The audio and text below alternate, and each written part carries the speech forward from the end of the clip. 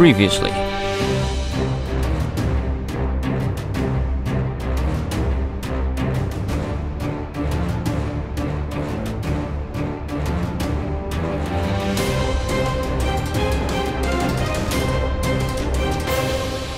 Right, so I figured out where I want this to be. Now, I would have liked this to be quite close to this area, but unfortunately, just the wiring alone is going to be such a nightmare. I can't do that.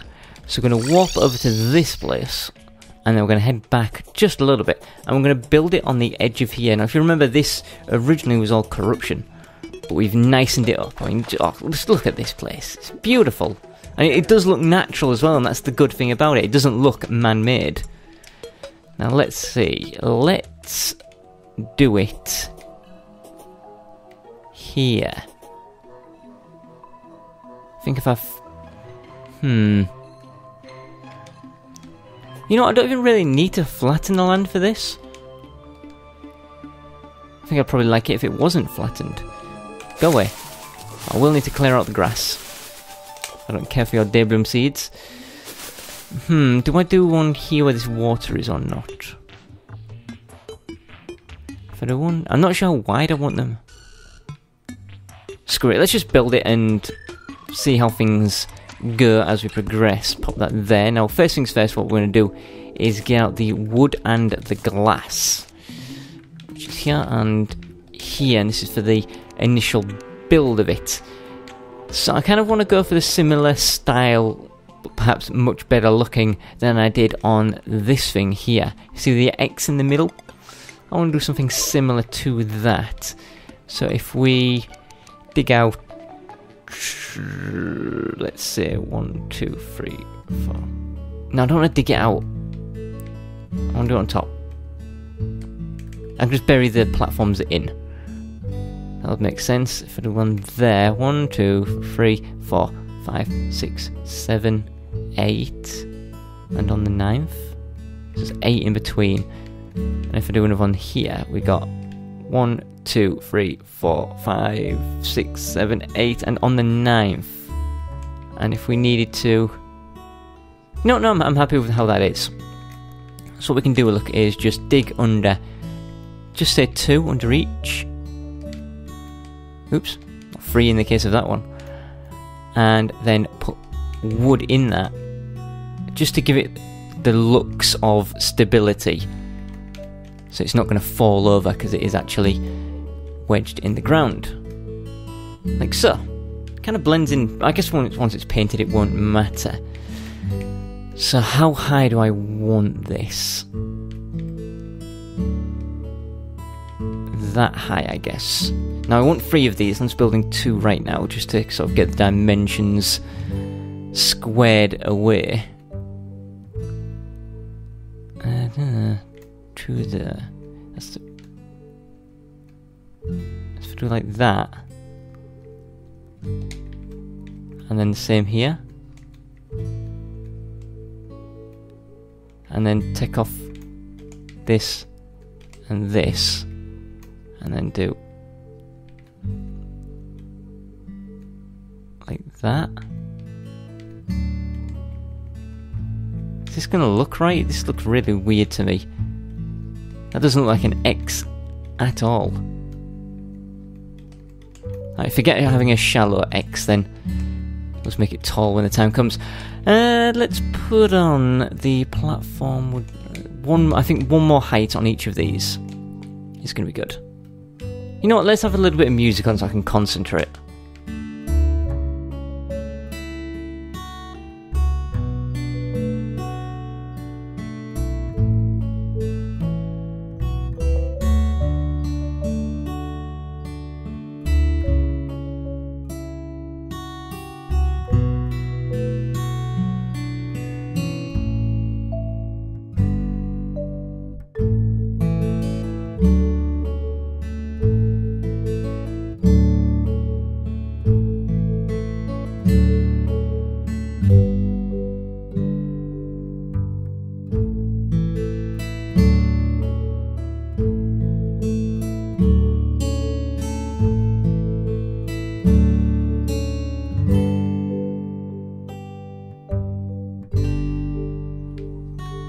I think that is the style I want to go for.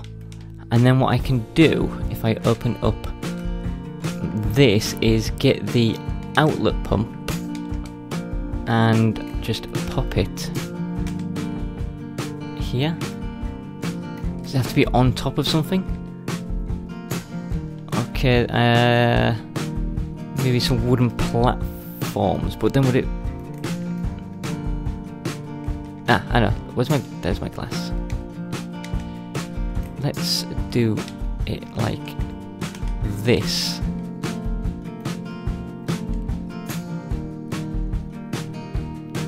And then... No, that can't work. The thing is, it pumps out over its own block in a downward fashion. So, it's going to be very awkward to do. Because it needs to have space below it.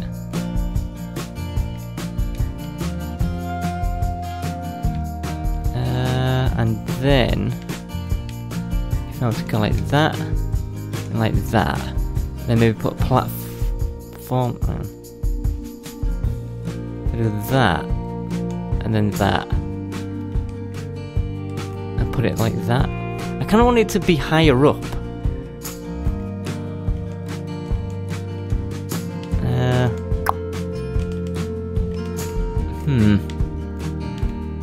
It's all about aesthetics with me. It's got to look pleasing. Let's do this then. And then smash that. Ooh. So good job glass isn't broken forever, I'll be so annoyed. And then if we do something like this, maybe?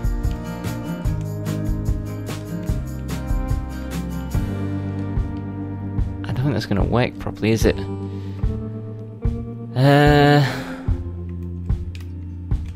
It needs to have those ones disappeared. I don't like the fact that this is hovering. Maybe I can connect it with some... I can't connect it with platforms because platforms get washed away by... Do they get? I don't think they do get washed away by liquid. I think they are just... Okay, yeah, that'll work. Give me that. I need to go home. And I want to grab or craft up. I think I may have some. No, it looks like I threw them away. I'm going to craft up some glass stands. What are they called? These glass platforms. I don't know how many I need, I'll just make 10. And I probably want a load of glass wall, but we'll come back for that. Right, it's getting close to the frost moon again. Shall I tackle it again tonight? I don't know. Yeah, I guess I'll do one more frost moon, and then I'm going to call it for the day. And off camera, I will finish building the rest of these, because it's not like a huge build or anything. There's no point doing a let's build around it or forcing you to watch me repeating the same process. So if I just put like this, and then put the pump on top, and then I can close these off like this. And that should pump downwards. Did I put the correct one on? Where's my other pump? I left it in here, didn't I? Inlet sends water to outlet. So it should come out of here and it should flow down because it flows through platforms. I guess I could always seal off the top. Kind of like having the top open though.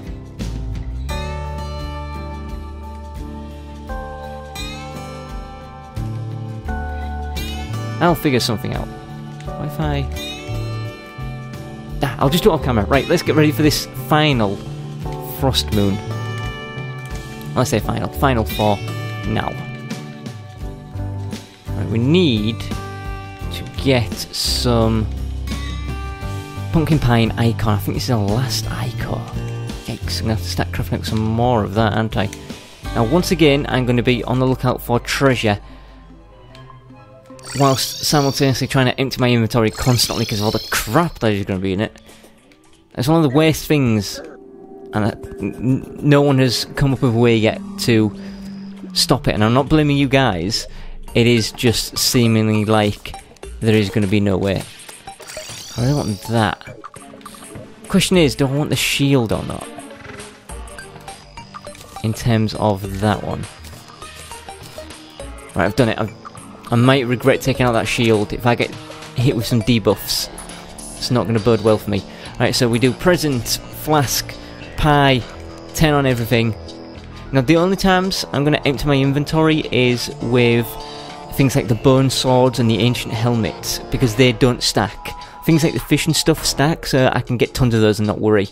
But if I pick up loads of bone swords and ancient helmets, that's just going to fill up my inventory space.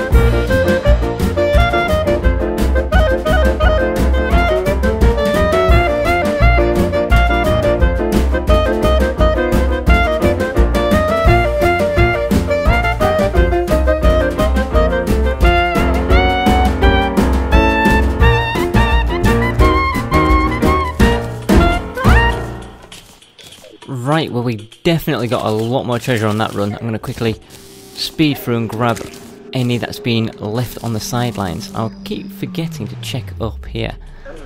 Nothing up there anyway, so that's fine. But yeah, we definitely got a lot more that time, but I did have to actively go out and grab it when I spotted it before it disappeared. So let's quickly throw away just all this trash, filling up our inventory. Put on the correct equipment. One thing to note, the Ankh shield, I should never have taken that off. I forgot it prevents knockback, so I was constantly getting bounced around in here. Luckily I had the foresight to grip down like that so I couldn't get knocked around. And then I went into my inventory and I replaced it. Now we found a grand total of 3 different items from that. One of the first ones we got, in fact the first one we got, let's get out of here. The first one we got was the Christmas hook.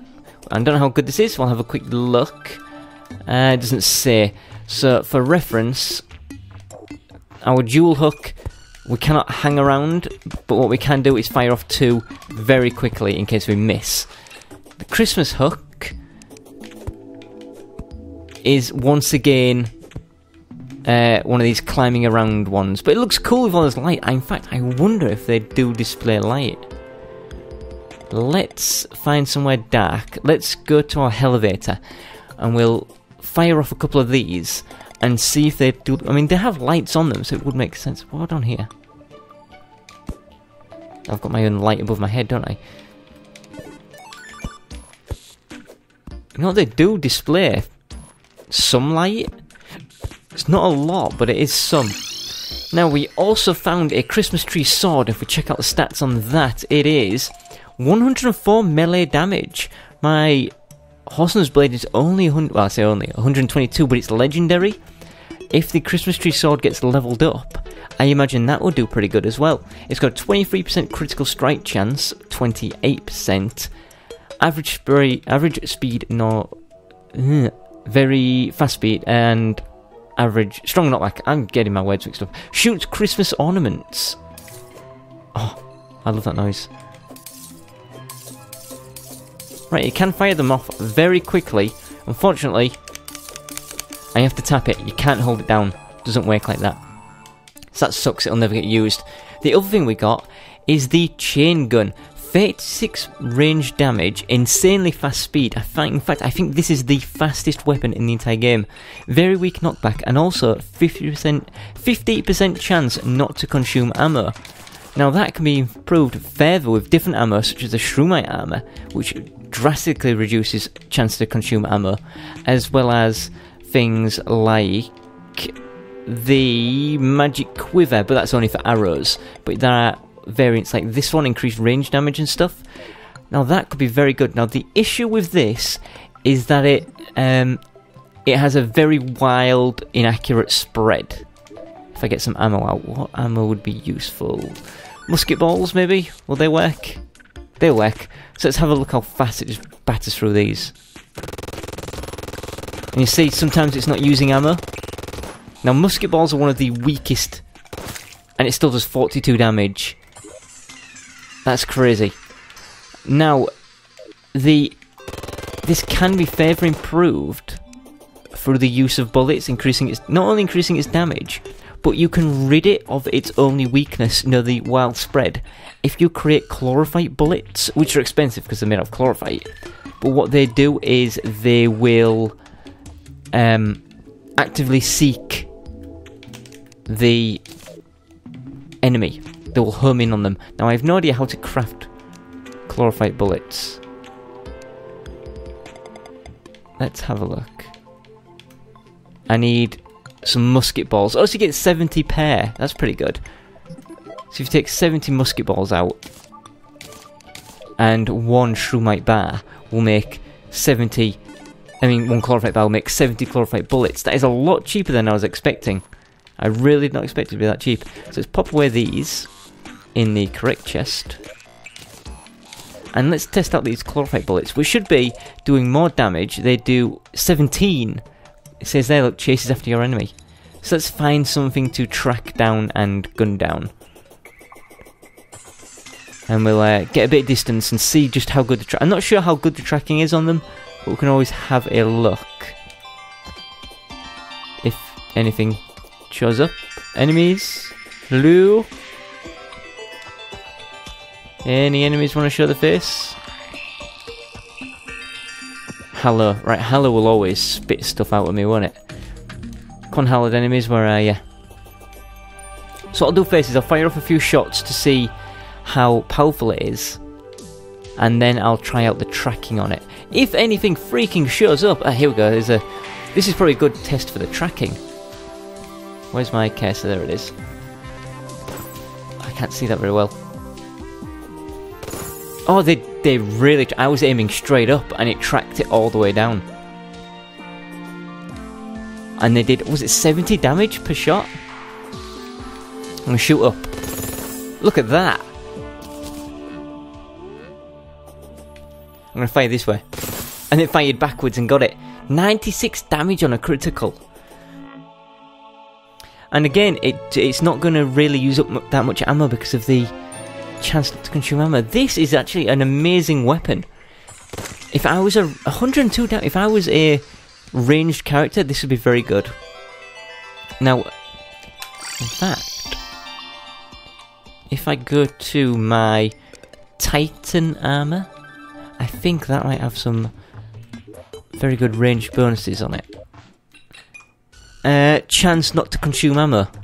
Chance not to consume ammo. Chance not to consume ammo. Let's put it on and let's just have a look at how often our ammo will go down. Put it on here, here, and here. So we have a grand total of My god, so that's 10... Where is it? 5% chance not to consume ammo, plus 5%, plus 5%. 15% chance, plus a grand total of an extra 28% chance, is a 33% chance. Add on to the 50% chance from the gun, we have an 88% chance not to consume ammo. Look at that. Look at the ammo counter. That is insane. And I think there are other accessories as well that will augment this even further. So yeah, just bear that in mind if you want to use the chain gun, because somebody did ask me to leave a little review of the chain gun. If you want to use it, I really recommend it, especially if you have the Titan armor. If you don't have the Titan armor, the Shroomite armor, I believe, provides a similar effect, as does the... what's the other armor?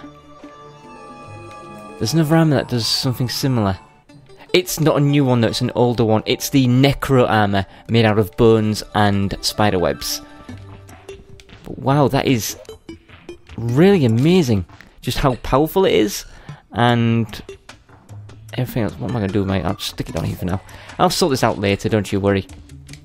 So chain gun, we'll put it away. We may break it out every so often, just to have a little bit of fun with it, but otherwise, I'm not seeing too much use for it as is. Let's put it with this. Right, let's get on with some stuff, but I'm going to do this off camera. Right, inventory, crap. I'm going to get back to building these things, these... did I ever explain what they are? I don't think I did. Well, you might have already guessed. If you haven't, then leave your guess in the comments, and when we come back I'll show them. They'll be fully built, but they'll not have the correct stuff done to them, because that is going to be done on camera. I want to record that. Now hopefully this setup will work though. For now though, goodbye.